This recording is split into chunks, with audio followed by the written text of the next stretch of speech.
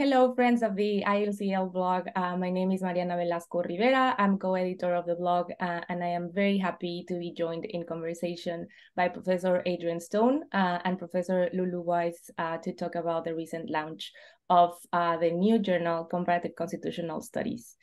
Adrienne Stone is a Melbourne laureate professor and director of the Center for Comparative Constitutional Studies at Melbourne Law School. She researches in the areas of constitutional law and constitutional theory, freedom of expression, and academic freedom. Among her recent works are the Oxford Handbook on Australian Constitution, co-edited with Cheryl Saunders, the Oxford Handbook on Freedom of Speech, co-edited with Frederick Schauer, and Open Minds, Academic Freedom and Freedom of Speech, co-authored with Caroline Evans. With Lulu Weis, she is a foundation editor of Comparative Constitutional Studies. Adrienne is also the immediate past president of the International Association of Constitutional Law and former vice president of the Australian Association of Constitutional Law and elected fellow of the Academy of Social Sciences in Australia and the Australian Academy of Law. Lulu Weis is an associate professor at Melbourne Law School. Her research uses philosophical and comparative methods to analyze issues in constitutional theory, including legislation as a source of constitutional meaning, the significance of amendment for constitutional interpretation, and understanding constitutional duties such as directive principles. Her current research projects explore principles of green, non-anthropocentric constitutionalism and how courts reason about limitations on rights. Lulu holds a PhD in philosophy from Stanford University and a JD from Stanford Law School. She is a founder and co-convener of Melbourne Law School's Legal Theory Workshop. So thank you so much to you both, Adrienne and Lulu, for joining us. So let's just dive into the interview. Or this conversation. So Lulu, how did you come about the idea and determination to start the journal? Well, first, thank you so much for the invitation to have a conversation about the journal. We're both so excited about it. It's actually, something we've been talking and thinking about for a really long time. I think just seeing, the huge appetite in the last few decades for doing comparative work, kind of broadly conceived in constitutional law. So whether that's looking at multiple jurisdictions or doing work that's really kind of speaking to a broader global audience. And, given that appetite and kind of, having not a huge amount of places, international journals, specialty journals to publish in, we had been kind of thinking about it, and people kind of been asking us too. They're like, the center is such a kind of locus for this type of research, and it'd be great if you guys had a journal. And so we've been talking about it, and but it felt like a lot of work, frankly. And it turns out it is a lot of work, but it's a labor of love. And we had many conversations over several years in this nice little coffee shop in Melbourne, talking about the ideas for this journal. And then finally, it was really in 2020 when we were kind of, both of us, feeling a bit too burned out to get much research and writing done. They thought, let's put a proposal together and see what happens. And here we are. Okay. Can I just jump in and say, first of all, that it's so nice to be on the IACL blog, because as you kindly mentioned, I was the president of the IACL, and so I've seen this blog grow from its inception. So it's wonderful to see it going on and on. But secondly, I just wanted to jump in and say the logo for the cover of our journal is a black swan, and we can talk about that later. But I often think that if it hadn't been a black swan, it would have had to be a cup of coffee, because we spent a lot of time talking about this journal and drinking coffee. And we were really reflecting on the great growth in the field.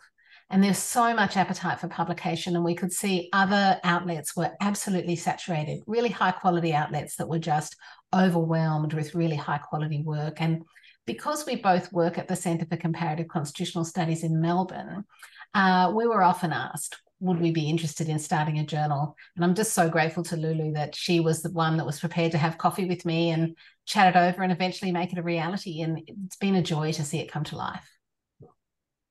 That's great to hear, like how collaborative work comes about. Do you want to tell us a little bit about the logo? Just that, since you mentioned it. Oh, I'd love to. So, well, it really comes down to what our ambitions are for the journal. And one of the things that we felt was that there was a place in a journal to do, we would like our journal to do something in the field that wasn't being done enough. So we really wanted to have a journal that would bring more attention to less studied regions and jurisdictions, and more attention to approaches that are outside the empirical social sciences, although of course we want to cover those as well. But we're really especially interested in interpretive approaches to comparative constitutional law, and as well as approaches that were driven by the humanities. So we did a little bit think about ourselves as trying to push something new. And we were very much attracted to the black swan as a icon for our cover, because it's, I guess, a little bit of a nod to our Antipodean origins down here at the University of Melbourne. And as I think everyone will know, the black swan is native to Australia, but it also has philosophically become a symbol for upending assumptions, and particularly Eurocentric assumptions. So it's a little bit of a cheeky nod to our ambitions in that regard.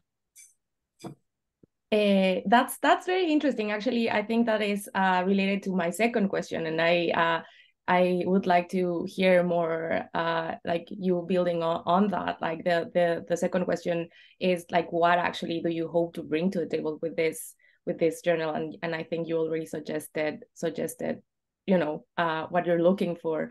But if you have any of you have anything to add to that? Well, I think Lulu perhaps could speak to this as well, but we did want to do something original in terms of coverage. But we also really wanted a journal that would focus on the author experience. And I know that Lulu has things about this that she probably wants to say.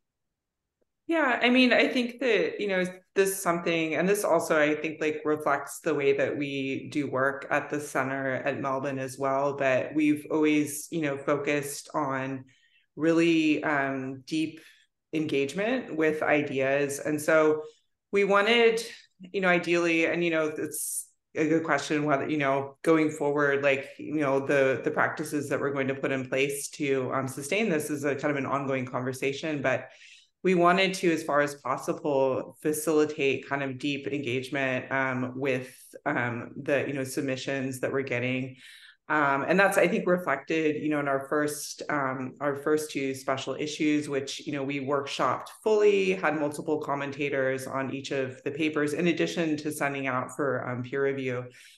So all of the pieces have gone through kind of multiple kind of layers of feedback, which, we think then like reflects both in the quality of the piece, but also just kind of, supporting kind of the authors and their broader research agendas and objectives, and helping them kind of develop their work and really kind of give their ideas the best possible presentation that they can have.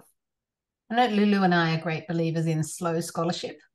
And so we want to encourage people who aim to publish with the journal to take their time to really do it well. If we provide reports and feedback, we really want them to be taken into account, so that you can really make the piece the best it can be, rather than just sort of try to just clear a hurdle. That's the ambition we have for it in any event. And so it's been really fun organizing these first two issues, which have been both have been by invitation, and they've been structured by really in-depth workshops. We are, of course, open now for general submissions, and we've been receiving some fabulous work, and we encourage general submissions. And going forward, we will be publishing a mix of special issues and general issues. But we hope that the various structures that we'll put in place through the reviewing process and through a workshopping process for special issues means that we'll have really great, deep, serious engagement that will produce fabulous scholarship. And we're so excited by what's appearing in the journal so far.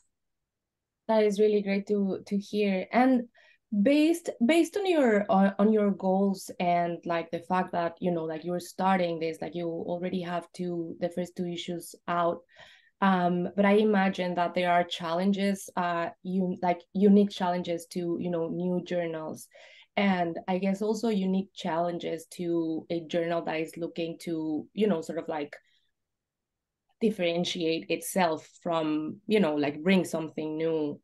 So I would like to hear about what you are expecting. What are the challenges that you are already facing or expecting to face in this endeavor? Yeah, absolutely. I mean, given the kind of intellectual ambition that we have for the journal, and especially kind of the breadth of coverage where, as Adrienne mentioned, in addition to wanting to cover a range of approaches that maybe have not been as front and center in other leading publications in recent years. So, encouraging more focus on historical approaches, discursive approaches, philosophical approaches. We're hoping to include, of course, and we have indeed in the special issue contents, approaches that use empirical social sciences, but trying to kind of have a more of a mix of different approaches, which requires, trying to attract kind of potentially a different set of scholars that might not otherwise publish in a specialty journal of this kind. And then in addition to that, the ambition of covering a set of jurisdictions that tend to be less studies, including ones especially in our region. And, a lot of the challenges that we run up against there are, it's kind of, a species of kind of the generic kind of structural challenges that create barriers to entry, particularly from scholars in, jurisdictions in the global South. Other places where people have, there are a range of kind of difficulties, both in terms of resources and other kind of sets of obligations as scholars. And yeah, it's a huge challenge. And we're, having kind of an ongoing dialogue with members of our editorial board about, what are the best ways to kind of facilitate that and try to encourage that kind of scholarship. And we do hope that, some of the things that we were talking about before in terms of kind of author experience and emphasizing kind of slow scholarship, trying to give as much feedback as we can to authors to help them make their work better will encourage that as well. But it's a significant challenge, and it's just, basically it requires hard work, and there's kind of no way around the hard work of it. Yeah. I have to say, it's really fun doing something really ambitious. We didn't want to just put out another journal that just pumped out articles. We really wanted to have an ambitious journal, and we're really lucky to be doing it in a place that is very globally focused. In Melbourne here, we're in the heart of the geographic South, not the global South, but the geographic South. And we've both been lucky to be connected in various ways to scholars globally. So we have a really global focus. I encourage everyone who's watching this to consider the journal. We're interested in all parts of the world. We're interested in diverse forms of scholarship, and we're interested in places and approaches that might not be published in other places as well. So when you're ambitious, yeah, sure, there are challenges in making it work. I'm really lucky to be working with Lulu, and I think we're both kind of a combination of determined, and yet we appreciate that we'll have to approach our ambitious goal a little bit slowly, and we won't always be able to get everything we want, but we're going to keep pushing to get what we think will be a great, fabulous product. Yeah, that's very refreshing to hear, I have to say. So I am, and I'm sure our audience will be delighted to hear as well. So yeah, so you already mentioned that like the first two issues are already out, and like they were like fully workshopped. So would you mind telling us a little bit about those two issues? Absolutely. So we decided to start with two really fundamental issues, one being constitutional identity and the other one being constitutional methodology. So two of the really key kind of core ideas in our field. and to devote a special issue to each of them. And the first one I might speak to and then hand over to Lulu, since I took the lead with Professor Stan Smet from Hasselt University in Belgium. I took the lead on the first one. And it's on constitutional identities, which of course is a question that goes to really the nature of constitutionalism or the nature of constitutionalisms. So if you want to actually see the journal, I just to have a little ad break here, it's available open access until the end of the year on the Edward Elgar website, but you can see a really great set of articles. And what we've sought to do is to, combine some really senior and well-established voices in the field, like Gary Jacobson, with some real up-and-coming stars of the Academy. We're really delighted to have a contribution on African constitutionalism from Berihun Gabay, on China's socialist constitutional identity from Noxon Bui, a wonderful comparative piece on Israel and Kenya from Yaniv Rosnai and Duncan Okubasu. There are contributions that go to Australia and the Nordic EU state members, and of course the construction of constitutional identity by the Indian states from Aparna Chandra. They're a really exciting set of papers. And they set us off really with a kind of global and diverse look at the idea of constitutionalism. And that's a sort of foundation of the field. So that's where we wanted to start. Lulu might speak to the second one. Yeah, sure. Yeah. And we, I should say too, that both of them, we fit them under kind of a common theme of constitutional isms in the plural, which was meant to really capture the diversity of kind of both experience and kind of approaches to constitutional law scholarship. So the methodologies special issue also kind of tackles a range of kind of, I guess, the idea here is the question of kind of how we do our work as constitutional law scholars with a comparative focus. Again, whether that's doing, multiple jurisdiction studies or writing in a way that's speaking to a global audience, has, come under kind of increasing scrutiny in recent years. A lot of that, very much prompted by the important work of Rand Herschel.